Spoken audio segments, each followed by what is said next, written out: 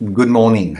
Today I would like to talk a little bit about communion and have a little bit of a different view on communion, something that I believe is very powerful and it can help you to make the most of what Jesus Christ meant when he said, "Take this," and he broke the bread and gave the wine, "eat and drink in remembrance of me." What does that mean? I believe that when Jesus Christ said, "Eat and drink and do this in remembrance of me," he was obviously thinking that he would die and that he would be raised from the dead, and then he thought that he would be ascending on high, sitting at the right hand of the Father, and he would not be physically present in a form where people can see, feel and touch him, and that they would then eat the bread and drink the wine in remembrance of Jesus. In other words, that would be an acknowledgement that Jesus Christ is alive today, but that he has died. In other words, that the raised Jesus, whom they have seen, who they know is seated at the right hand of the Father, that he passed through death and was made alive. The disciples did not worship the death of Jesus. They were worshiping the resurrected Christ, the one who has conquered all death, the one who has brought all life. And when we take communion from the perspective of knowing that the one that is alive has conquered death. And I think that is the crux of the whole of communion. It is we partaking of the body of Jesus. This body that we partake of was broken, it died, and it was bodily raised. And that is what communion is in. It is in our unification with the glorified body of Jesus, that we are one flesh with a glorified Jesus.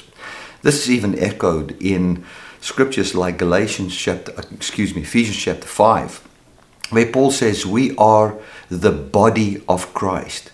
We are the bride of the Lord. We can even say betrothed unto him, if you want to use a different language. We are one flesh with the Lord, talking about marriage, talking about unification. Now, if we ask ourselves the question about the flesh of Christ, what kind of a flesh is it? Who is he? And what happened to him? We would say the one that's raised, that's glorified, that is above sin, above death, is the very one that passed through death. And whenever we face death in this world, we know that the body that we've been joined to is greater and more victorious than death itself. That then gives us hope and also puts us at a place where we are seeing no need to draw upon the abilities of man, our own ability to find life, to basically make a living. And I'm not talking about working. I do believe that we need to work. But when I talk about make a living is make life work or to produce life by ourselves.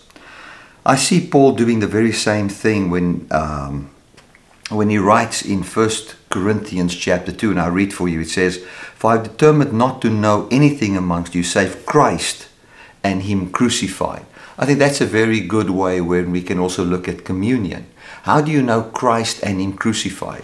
It doesn't say there that I am knowing the cross. That's not what he's saying. The emphasis of that verse is not knowing the cross. The emphasis of that verse is knowing Christ. But we know the Christ as the one that was crucified. In other words, he passed through death and he is the Christ who we now know.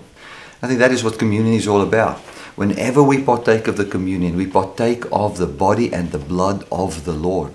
What that means is we are partaking of the physical body and the life that is in the resurrected Christ. That's what it is about. That's what it would signify. Life was in the blood. I mean, we can argue that. Is there blood in Jesus or not?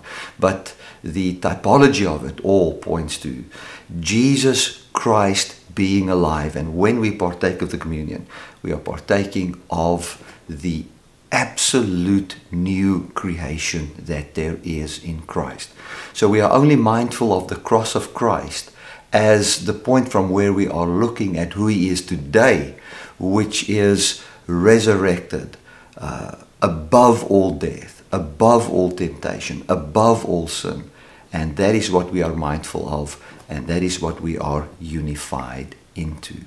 I would like for you to know that you are deeply loved by God and that you are one with God in Jesus Christ. God bless.